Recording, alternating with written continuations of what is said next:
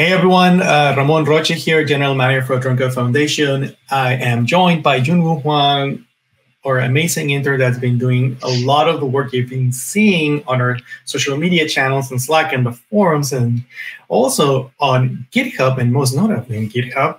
And I am joined with him today because it's last week was his last week of his internship, and we decided to put together a quick presentation to share everything that Junwoo achieved, because there was so much things that he made that I was worried that anything could get lost. I wanted to find value of everything he did and appreciate him. So thank you, Junwoo, again for all the great work you did. Thank you. Is there anything you want to say to the community? Well, first, thank you to the community. It was really great being actually being in the position where I can contribute and actually manage the community and interact with the members. And yeah, it gave me way more insight into how the community can be leveraged so that we can actually create something better and move forward and do something awesome. And I really want to thank community and Ramon, of course, and everyone who was involved in making this internship possible. Awesome. Thank you, Junwoo. We are really happy that you decided to do your internship with us. Why don't we move to the presentation that we prepared, that you prepared for us today, and we can go quickly through it so that we can give a quick overview for the community in case anyone missed anything. So let's see. Let's move to this layout right here. Where here we got the slides here. So Dronecode internship recap from February to May 2022. So we're 3 months. This is everything that happened during the next 3 months. So let's get started, Junwoo. All right. So first, so we can start with the PX4 Explain series. You may have noticed in the Slack channel and stuff, I have been writing the blog post on multiple different concepts in PX4 that can be confusing for people, community. And this actually started out as a personal need when I was actually a PX4 user back in 2019, that I actually noticed that there's a huge gap between being a beginner who doesn't know anything about PX4 to becoming a developer who can actually implement features and understand concepts enough to a level where they can actually create something tangible and make something work. So through these 6 post series, the last one will come out soon. And then, so this series basically explained how the parameters work, why we need parameters, and inner workings, basically everything that I thought would be necessary for someone to get started with the PX4 development. And also it goes for same for UORB, which is such an important concept in PX4. And I tried to use some fun examples like cooks making pasta and ordering pasta, so that we don't have to worry about really technical stuff. So we can just really intuitively understand what the UORB does, so that you can actually become a PX4 developer without much of a barrier. And that was the reason I started the series. Yeah, and to be honest, we had a list of 8 or 10 topics that we wanted to get into. But we realized really quickly when we started the Parameter Explain series that we were not going to get too far, not because we didn't know enough of those topics, but because just the breadth of different topics within the parameters one alone was so much that we needed to break it up into 2. We had this Google Doc with all the text for the blog post, and it took us a long time to figure out the proper way to review it, to get peer review from the dev team, and to do grammar check and copy check and make sure it's on the website, and schedule the announcements and make sure that the community saw this. And when we moved to the UORB Explain, I think we've kind of figured out the process, but then I think Junwoo quickly realized that UORB was such a big topic that he wanted to really go in depth and explain each of the steps instead of just doing a quick glance over, which we're really thankful for, Junwoo. Thank you for doing that. How many pages is the Google Doc for the UR blog post? Is it 20, 50? No, it's 50. Yeah, and I know it's getting bigger because that part 4 was supposed to be a tiny blog post showing you what was it, log analysis. So yeah, that part is probably going to add 5 extra, so 55 or 60 probably. Well, we got to get that done soon because your internship wrapped up. But I am really looking forward for that blog post. I hope that at some point in the future, if you get some free time, we can work together on a new blog series. And I want to really thank you for doing that. I know the community appreciates those posts. They've been saying so in Slack, in the forums, and on social media. So thank you again for that. Why don't we move on to your next slide? Sure. And yes, I want to thank the community again here because actually a lot of the members actually DM'd me on Slack saying that, oh, I like this concept, but I think your series is maybe lacking in this areas or it's not so visible. So because of those comments, I could actually improve on them and discuss with Ramon like how we can improve the visibility and a lot of aspects. So thank you to the community again for that. Yeah, much appreciated, everyone. Wow, this one is also one of the big ones. So this one took probably the 3 months that you were on your internship, right? Right. This was definitely the biggest project of the internship. Okay. So let me give a quick intro. So Junwoo worked with dev team to update and enhance the functionality on the follow me flight mode that's been in there forever. And the results are remarkable. Maybe you can also play a video if we have time, or we can put a link down below for everyone to see the end result. For sure, there's a link to the GitHub link on the slides that we're going to make available, and then there's a video link in there for YouTube, right, Junwoo? And I also don't want to spoil too much because I know you're going to talk about this in the PX4 Dev Summit, but can you give us a quick summary of what the experience was for you as an intern to work on this and the end results? So yes, basically when I started on February 21st, this project was just came up as a need that needed to be improved, and this project was very interesting because it covers a very specific task, which is drone following you around. And it's very small task in the whole PX4 ecosystem. However, it had to do with, it had to include all the concepts like your parameters, all the blog posts I wrote about, but as well as actually getting the review process from developers and thinking about like how to actually create this, how to actually implement this, and of course, testing countless hours of riding bikes around parks and figuring out how to improve this. And all this development process was such a great experience for the internship. And this is exactly what I was expecting from the internship as well. And I'll be talking about this in the Dev Summit, but this feature is a very good example where I think I can show how you can actually develop a feature from ground up and go through the whole review process and getting it merged to master. Yeah, I think that's a great example of a contribution that actually gets very involved and touches on a lot of modules in the system. And it's kind of interesting that you mentioned that you solve your own purpose by actually writing those blog posts on the deep dive series with parameters in Europe, and you were actually making use of that information on this follow me. So that's great. And I, again, don't want to spoil a lot of things, but you showed me while you were progressing how you were testing each side of things, and I was blown away. So thank you again for this. We should move on to the next one.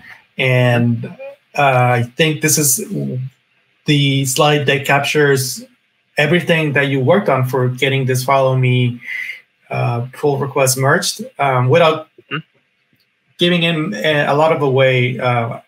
I think this just shows everything that happened in between, and it's a good example of how the project was broken into pieces. And I also want to mention that this was so big because there was a lot of things that needed to be updated and a lot of things that needed to be tested. So I also don't want to discourage everyone from the community from sending a pull request. It's not going to take you 3 months to get something merged. No. But this was a feature that Junwoo planned with the dev team, and then they made the execution happen on purpose during these 3 months. And Junwoo was a perfectionist, so he wanted to get everything ready and perfect. Right, down to the semicolon. Yeah, so this is just a brief overview of what happened, and I will talk more on this Dev Summit, but basically this is, I think, like maybe 30% of what actually went into this project, but there's a multi-layered process that goes into developing a feature, and it was really great. Make sure to watch the Dev Summit talk. Yeah, awesome. And the other thing that Junwoo made and had a huge impact was he started helping me on the dev calls. The dev calls, for those of you that don't know, is the weekly call that happens on Wednesdays for the PX4 dev team and community. So that's where we coordinate on what happened during the week and what's going to happen next week. And we give the community a voice through the Q&A section. Junwoo took over the management of the calls. So I was hosting the calls. Junwoo was taking minutes, and he also helped us rearrange the agenda. He talked to everyone involved, make sure that everyone was on same page, and then helped us improve on this. So this is a format that we're going to continue driving on from now on and see where this takes us. We've gone through several versions of agendas for the dev call and formats throughout the last 10 years. And I think this one kind of fits with what we've been doing with the last months. So thank you again for paying attention to what was going on and making sure that everyone is aligned to make this change. Thank you for all the feedback on the form. And yeah, this was actually one thing also that I always wanted to contribute to since I knew PX4 since 2019. Basically, I would sit in a taxi going home in the middle of the night, because in South Korea, the dev call time is like at, I don't know, 1 a.m. or something.